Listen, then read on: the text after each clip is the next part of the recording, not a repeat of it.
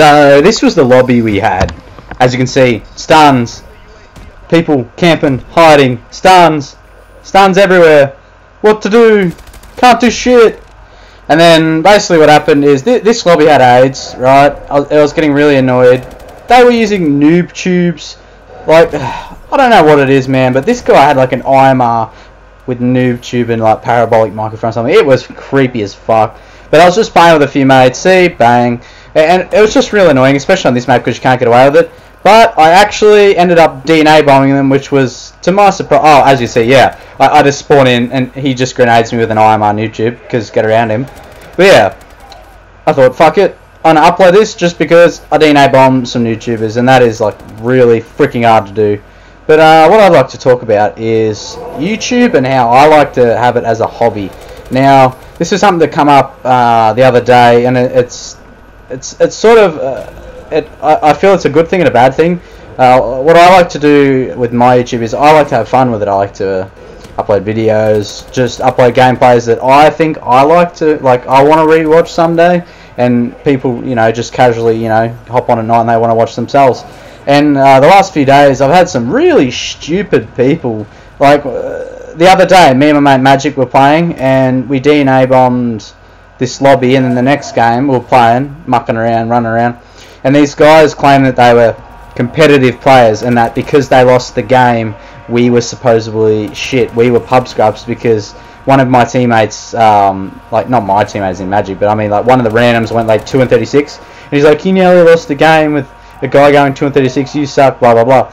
So like, is it just me, or are people that are sweaty and claim they are CG players, do they cry every time they lose, or what? Do people in Call of Duty, do they ever take a loss as in, you know, it's just a loss, or do they actually, do you take that further to the next step, and does it actually hurt you? Because for me, when we bet those people the other day, they were hurting, they were butthurt, man. It's like they got a fucking vibrating dildo and shoved up their ass, man. They were fucking butthurt as fuck.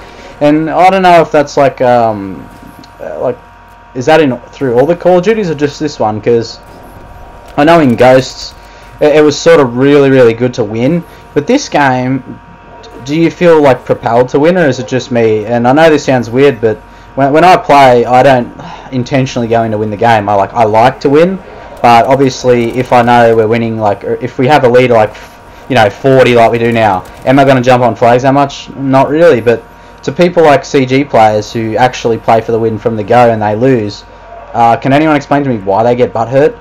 And that's one side of the table. Another side of the table, we're doing YouTube, that I actually like, is I actually met a few people the other day, and it was really awesome. Like, they messaged me saying, hey, I watch your videos, you know, really good work, you know, keep it up, blah blah blah. They're making funny jokes about my moustache and shit. I thought that was fucking mad, man. I love that shit. And they're the people I sort of like to see, is people that actually like to watch my stuff. I know I'm not the best fucking COD player in the world, but it is really good to know that people still watch and to have good compliments, you know.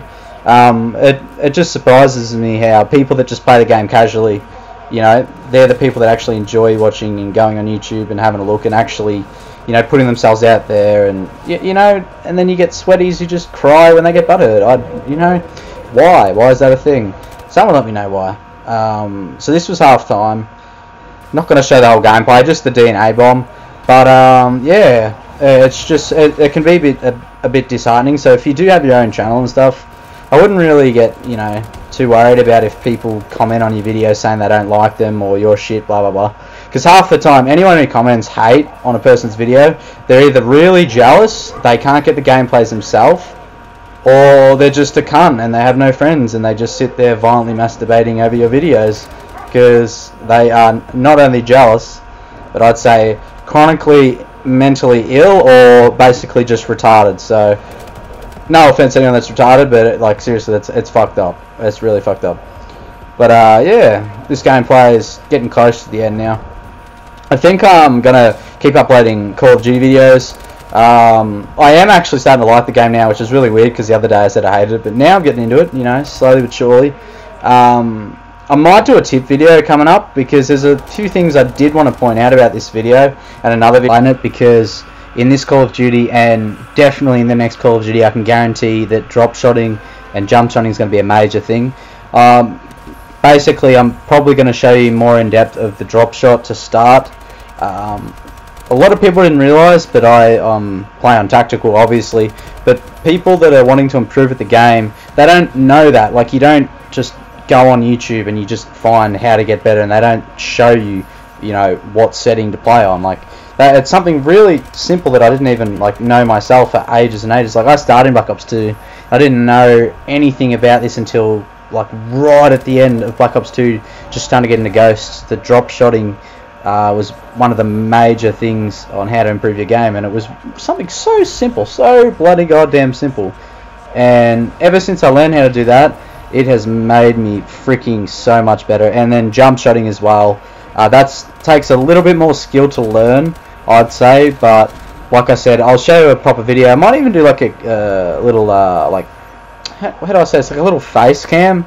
Like, I might do a controller cam. Should I do a controller cam? Someone let me know if you want to see like a controller cam of me when I'm playing. You can see like me and what I do with my hands and shit. That'd actually be pretty cool. I might actually try that.